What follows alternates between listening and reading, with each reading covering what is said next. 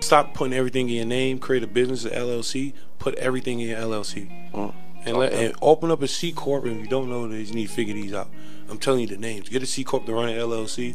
If you want to make it even deeper, go get a trust fund and run a corp that runs the LLC. You want to get even deeper, own 2 trust funds for your business and your personal to run that trust that runs all the business. It can get deep, my guy. Absolutely. And Donald Trump actually showed me that method. That's how he didn't pay tax. So this is my business trust, and then I have another trust, which is my family trust here. And this family trust basically does everything, okay? The business trust is a member of my LLC, where I'm a member. This is me, Brandon. I'm a 5% member in my LLC, whereas my business trust owns 95% of the LLC. So why do I set it up that way? Well, because my business is profitable, right? Me, Brandon Clark, the person, is responsible for 5% of the taxes that this business makes as an individual person, whereas the business is 95% responsible for those taxes. So if we put numbers to it, if I had $100,000 of income that would be taxed, then I would be responsible for $5 grand, and I would have to pay taxes on that, whereas the trust would have to pay taxes on $95,000. I'm responsible, right? And so my CPA is looking at this right now and say, man, why would you have a structure inside of a trust? Because trusts pay higher taxes than everybody. Trusts pay about 37% taxes, right?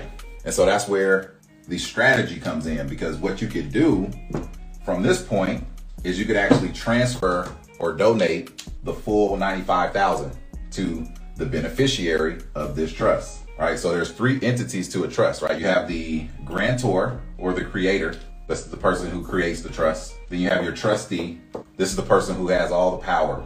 And then you have the beneficiary. So they have no power. So the grantor or the creator, if we're talking about an irrevocable trust, there's a difference between an irrevocable trust and a revocable trust, or also known as a living trust. The grantor is the person who has the power and is giving away the power to the trustee.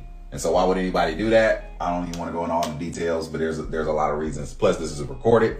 But anyway, to make a long story short, this $95,000, I would owe 36 to 37% of taxes on that amount. But because trusts are these special entities, they can do something that we as people can't do. They can do things that S corps can't do, C corps can't do, LLCs can't even do this. Trusts have the ability, the unique ability, to transfer or donate 100% of their gross profits, gross revenue.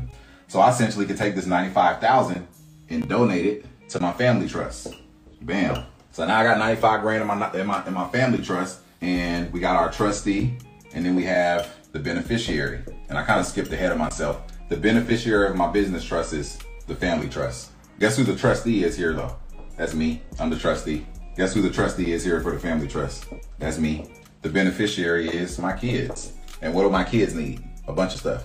If y'all got kids, y'all know y'all kids need a bunch of stuff, right? So now I get to pass that in for that entity, or not that entity, pass that income through all of my entities without paying taxes, and I can basically spend that money on the beneficiaries, which are my kids. And so this is the protection piece here. And so the trust can own things like automobiles, it can own property, it can literally own anything that you want it to own. And so what I have is 5 insurance policies. I have a policy, Jennifer has a policy, Bryant has a policy, Belle has a policy, and then my other daughter, Janae, has a policy. And so this trust owns each policy, and I could actually use the money that I receive or income that I receive into the trust, and I can use it to fund these policies. I'm going to open up insurance. I can actually fund all of them with the same money by using the strategy that I showed you earlier, where you take out a loan, put $2-3 million in my insurance and borrow from that and put it back in. Against your own cash. All right, so I can pay premium in one policy, take out a loan, and fund another policy. And because I got all these over at the same company, so I can do that. All right. And is there some questions in there? I saw like a question. I'm gonna answer like 2 more questions and then I gotta head out. Yep, you don't pay any taxes. Hold on, wait, is the money that's passed on from your life insurance policy subject to tax or not? What is the purpose of putting into the trust? So 2 purposes. The trust is protection. It's really protection from the taxes, and then protection from like lawsuits and stuff. Anytime you guys start, if you have like high risk businesses like trucking, like you own trucks, things like that, and you own a business, that kind of puts a target on your back for people to sue you. And if you have a LLC and only a LLC, you could be in trouble. Why could you be in trouble?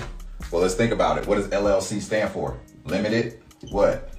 Limited liability company or corporation, something like that. Yeah, whatever, right? So let's say if somebody wanted to come sue me, let's say if I like hit somebody in a terrible accident, they could sue me, the person Brandon, but they couldn't sue my LLC or my company, right? Now on the flip side of that, let's say I own the truck, or not I own the truck, the business owned the truck. And let's say the business hit somebody and killed a bunch of people. Well, naturally a lawsuit will follow the LLC. Let's say a judge decides to, after they levy all the assets that the business owns, they could actually do what they call pierce the corporate veil, right? And they could come after my personal assets, which is why you don't want to have anything in your name for a protection standpoint.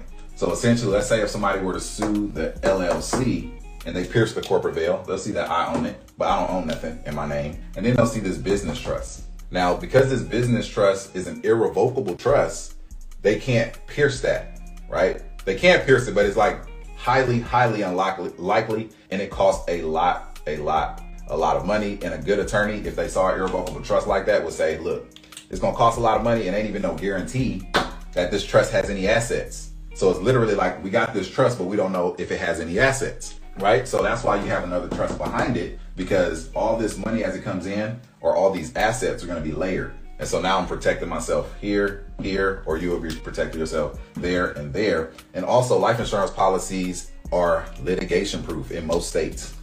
Most states. Meaning if you have money in an insurance contract like that, even if they do sue you, they can't get the money in the policy, right? So it's pretty cool, pretty unique way of being able to protect yourself. Generational wealth, probate, taxes. That's really the main thing. You want to protect yourself from taxes. But yeah, I want to appreciate y'all for coming through. I'll be doing this again next Wednesday, same time, but make sure you turn on the notifications, because I'm gonna probably just be going live at random times whenever I get some free time. And if you guys want to learn anything specific or know more about kind of like how I got started doing this, just feel free to like reach out to me.